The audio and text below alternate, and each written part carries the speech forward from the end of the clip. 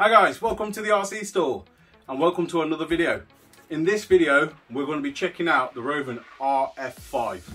Now we did another video on an F5. Feel free to check that out. We leave a little link at the top corner if you want to watch that. This particular one is a little different. Now it's supposed to have a lot of different components on it. They look like the same. This supposedly is the rally version. Let's have a look at it. These boxes are massive. Oh, I still can't get used to them. Right, double boxed, which is always great. So you've got your outer casing and then you've got a huge box inside. Just bear with me.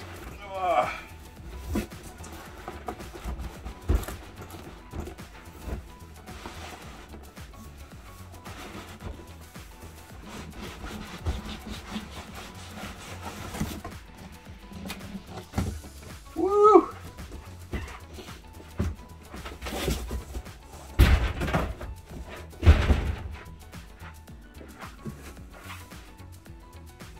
Can't even see the car. You want to come check this out? Hi guys, this box looks packed. Alright, what do we have here? First thing first that strikes me is this sheet here. It's all the decals, decal sheets. Loads of decals.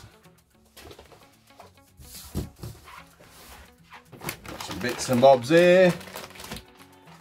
More bits and bobs. More bits and bobs. And a mystery box. Wow, that's big, isn't it? Literally, big, isn't it? Alright, let's get this protective cover off.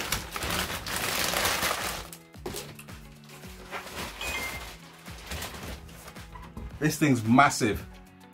Right guys, what I'm gonna do is get this out the box, get it on the bench, move this rubbish out the way, and get you back over to the other camera. Right guys, so we've got the vehicle on the bench. Now this particular car comes with loads of decals. Me myself, I don't like many decals. I like detail and I like paint. So what you will be seeing in future videos, because we've got loads of Tamiya builds to do, we've got ourselves an airbrush kit, we've got a compressor, loads of paints, and we're going to go and do some fancy paint jobs. We might actually do a fancy paint job on this, hence why we chose a white RF5. You can get these vehicles in two colours. You get them in white or you can get them in a really nice grey. The grey is very similar to, you may have seen on a Porsche, argument's sake, crayon grey, or on an Audi, Nardo grey. Very, very similar, or primer grey. It's a very nice colour and it pops quite well. Personally, I prefer that colour. However, loads of people have chose that colour because it's a very nice colour, very popular. Me, being me, wanted to be completely different, so I went for the white, which allows me to dress it as I please, basically. I can paint it, I can do whatever I want, put some livery on it, and make it pop a little. But however, this comes with a huge decal sheet. It comes with approximately 3 decal sheets. And on there, it gives you a list on how to basically put your livery on what panels and so forth. So for anyone that's interested in that, you've got that there. And these are the decals, quite detailed to be fair. So you've got some sun strips there, window trims, etc. You got some huge RF5 decals for the sides, your rear exhaust imitations, your headlights, your backlights, also the grills, etc. that are there. A couple of rally stickers, 4-wheel drive and so forth, just to make it look like the vehicle sponsored as a rally car would be. And then you've got your livery. Now these obviously go down the side, front and back of the vehicle. Not to my taste personally, however some people actually like these, and if you do, this all comes with the vehicle and you can dress the car up. I don't know which way we're going to go with this. No idea whatsoever. I think I need to explore some ideas and have a look and basically run with it. So what else do we get with this? you get your fuel can. Obviously these fuel cans come with every petrol Rovan vehicle. With that 2-stroke, obviously put your 2-stroke oil there to the correct ratio towards your petrol. Close it all up, give it a shake, and it's ready to use. Pop it in your vehicle, you can't get your mixture wrong. So very handy to have. Let's pop that there. What else do we get? So you get a large plastic pack here.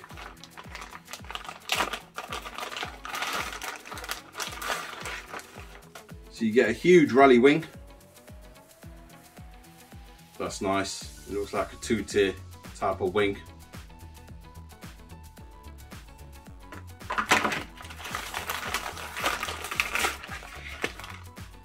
You get some sort of protective plate. Is it protective plate? No. That actually is an intake. So that sits on the roof of the vehicle. I'll show you a bit later.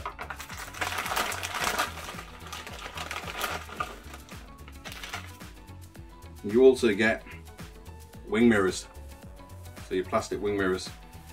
Just to give it that bit of detail, which is quite cool to be fair. So they would sit on the vehicle like so, and the other one would sit on the other side. And obviously you can paint these up, etc. So that's something we'll probably do as well for a later video, to be fair. Let's get all this to the side.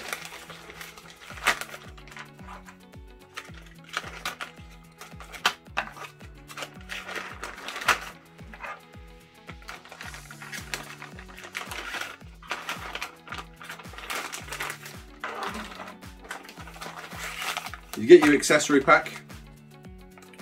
So in this accessory pack you will get a dual cone air filter. So you've got 2 protective layers there. You already get one with the vehicle, so this is a secondary one you get as a spare, as we found with all Rovan cars.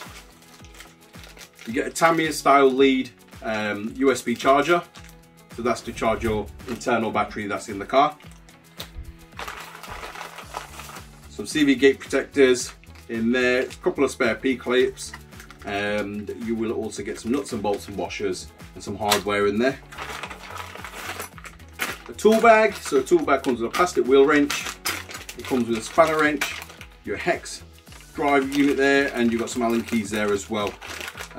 Always handy to have, however, don't rely on these. If you've got one of these vehicles, you should invest in a proper toolkit, but this will get you going.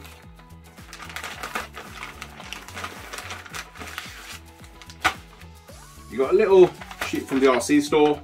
This is basically a quick user guide, tells you how to fire up the vehicle, what you should and shouldn't do. With all these cars, being petrol RCs, they vibrate a hell of a lot. I can't stress how much you should go through all the nuts and bolts and lock tight every component. Where it's metal to metal, thread lock tight, it should be applied. Make sure they're all fastened tightly. Last thing you want to be doing is bashing down the road and your wheel comes flying off. So here it's a sheet which tells you about a frame assembly. So this particular vehicle comes with a roll cage, which is going to be quite interesting as well. In an earlier video you probably seen us having a look and unboxing a Rovan F5. They say they're pretty much the same car. So we were quite interested to see what the RF5 is about, because it's got an R at the start. Is it just the name as a rally car? Wheels that are different? We'll have a look. The instruction manuals that you get with the RF5 are exactly the same as an F5. They even state F5 on them. So I don't believe Rovan have taken out an additional manual for the RF5. All they've done is given you an additional sheet which says RF5 and shows you about some of the additional components in terms of air vents and wing mirrors and so forth, and a few bits about the body roll cage.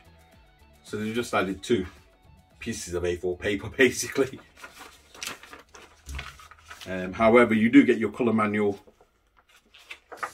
and in the manual itself you got your quick startup guide. You got your exploded diagrams, and all your diagrams have got lines coming off with part numbers. and you can search up them part numbers towards the back, I believe. So if you do break a component, there are multi-languages there. You can search up your part numbers and make sure you got the correct part. Google it, eBay it, check it out, and try and get a replacement. Alternatively, go direct to Rovan and order spares. They're pretty good over there. Right, what else do we get here? In the mystery box. So the mystery box with the mystery controller. Let's see what remote control we got with this vehicle. So with this, we've got a Fly Sky. It's an FS3 GTB. So quite a popular controller for this sort of range, to be fair. They come with LCD displays that are backlit like a whitey blue colour. You've got your power button there. You've got an adjustable controller that allows you to toggle through the screen. You've got your end and back button and your bind button there. Your steering trims, your throttle trims. You got your third channel trim, your third channel, and you got your direction, and you got your throttle and brake, and your wheel with a nice rubber grip on there. That's the antenna.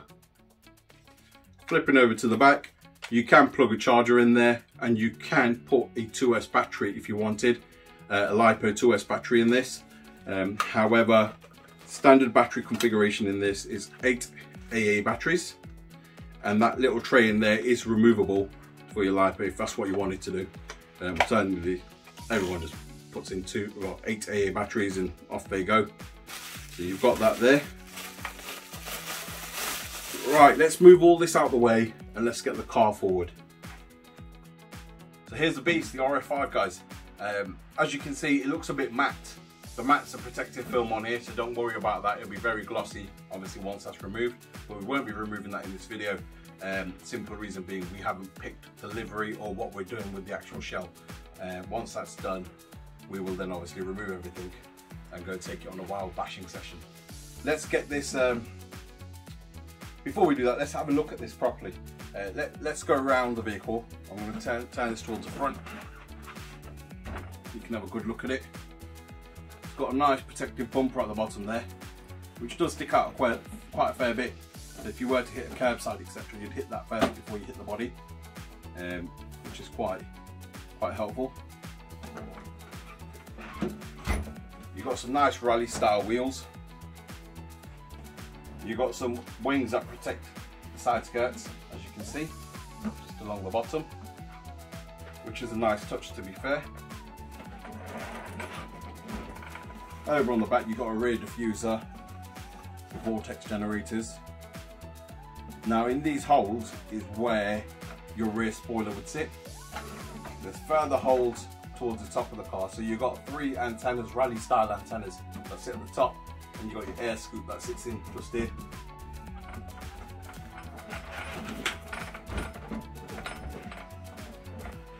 Right, let's get this shell off and have a look inside.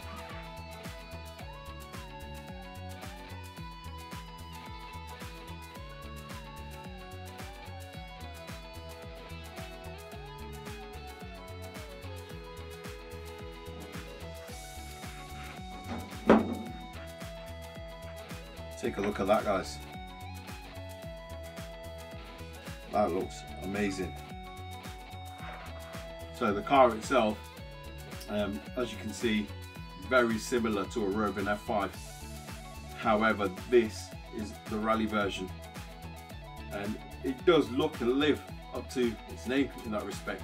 It's got a full roll cage on here, which looks phenomenal.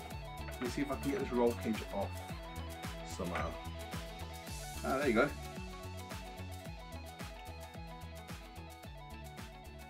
Have a look at that, guys.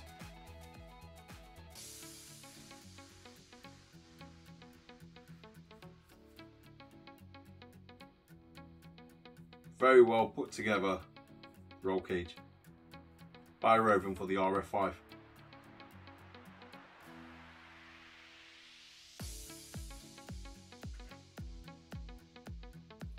Really well. I'll pop that to a side and let's look at the car itself.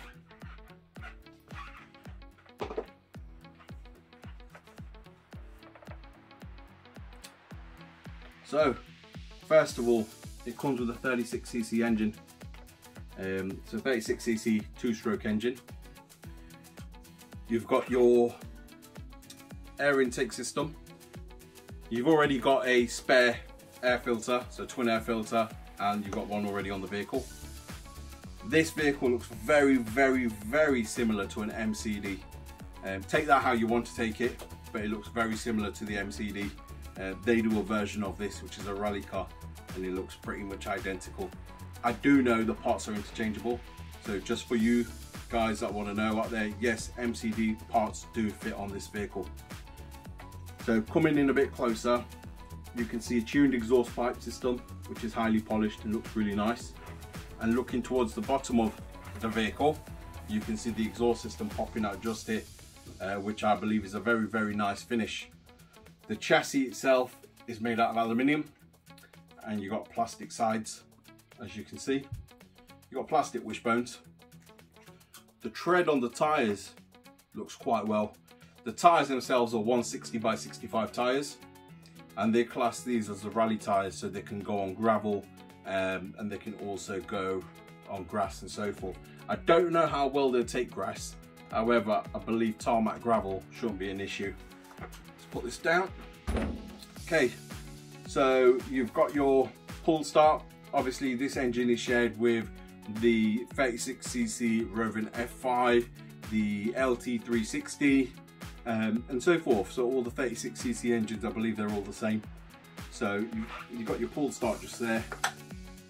Going over towards the back just here, you've got a nice large rear bumper, which has a bracing running across the top. You've got some huge body posts on this. These body mounts, they're all plastic, seem very flexible, but I don't know, they're quite tall. But I'm guessing with the roll cage on there, which supports her from the top, attaches to the front, I'm guessing it brings it all together, so it gets rid of that little wobble and play. But guys, plastic ain't a bad thing. These things can take beatings. Plastic flexes, as you can see at the front there, and if it flexes it won't break, so it's not a bad thing. So coming over to the suspension, oil filled dampeners. The dampeners themselves are adjustable, so you can adjust the spring rates on there. The shock towers, where the actual suspension joins onto, is adjustable, so you can change it to different mount settings, lower or higher, as you please there. You have got your rear adjustment on your camber, and you've got really thick drive shafts, plastic wishbones. You do have some bracing when it comes into the vehicle just here. As you can see, I just moved that around. You can see the plastic bracing coming from the rear shock tower coming down onto the chassis, and over there you can also see your prop shaft going across. Over here you got your carburetor, your choke on it, your priming bulb, your fuel line in and out, your breather cap, very important. As explained across all our videos, it's quite important to have a breather cap, simply to let the gases that build up in your fuel tank out. If that's not there, your car will literally just cut out. So a lot of people that have issues with RCs, gas RCs, normally the problem could be this, and a lot of people don't see it or don't think of it. So make sure your car does have a breather cap. Breather caps sometimes can have, if you've got a removable cap, it can have a pinhole in it, which works. Also, they can have additional pipes coming out or additional valves elsewhere. The cap on this particular one is spring loaded, and inside it does have a fuel filter on the end of the line. It is quite a large fuel tank on this, to be fair, so you can get a fair amount of running time out of this. Let me spin the car around the other way, guys, and then I'll talk you through the front, round this side, and summon it all up for you.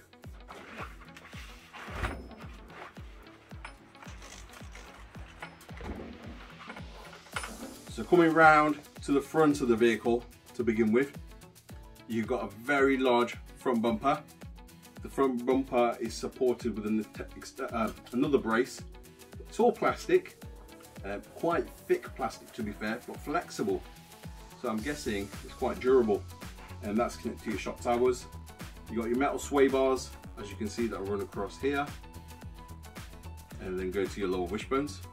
You have your billet suspension, which is adjustable spring rate on there.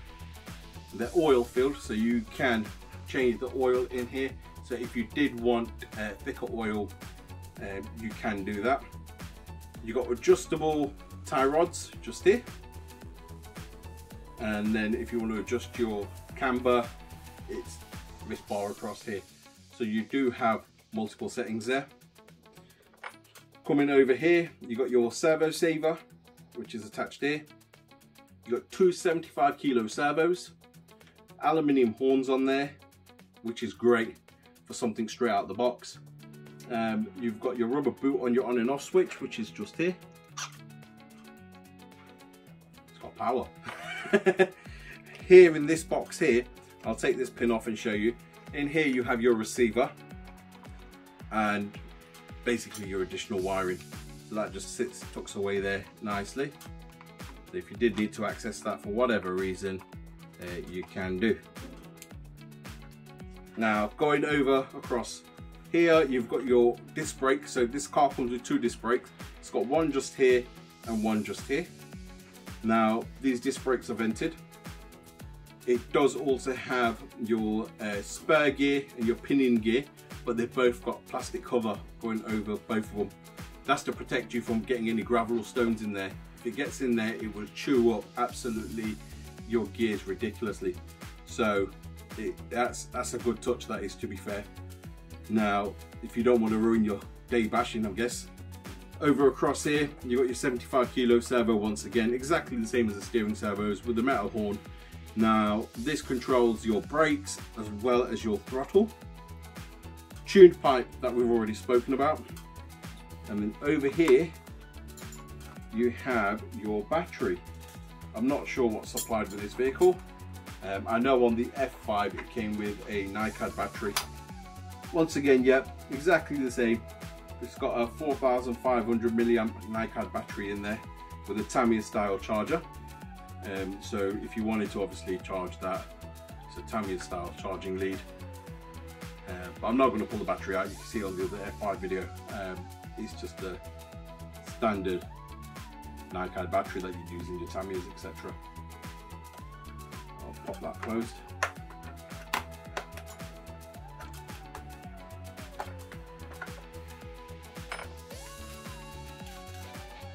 It's quite easy to get into all the components on this. Quite a bit of space and room to work on. Going over to the rear of the vehicle. So here you can see your adjustable camber, your large drive shafts, rear metal sway bar, and you'll probably see it better here. I'll spin this around for you guys. So here you've got your adjustment where you can change your shock settings on your shock tower. If you wanted your suspension to sit a bit lower, you put it to the higher setting. It's currently set on the lower setting. It's got billet aluminium shock towers. Once again, these parts are interchangeable, and I'm pretty sure from what I've seen and heard, you can change them with MCD vehicle parts. It's not something I've obviously done yet, but I believe you can do that. It's got a nice large rear bumper, as you can see, with a great amount of bracing across it, which is all plastic but very, very flexible. Just to show you guys, demonstrate, look how flexible that is. So that's pretty cool.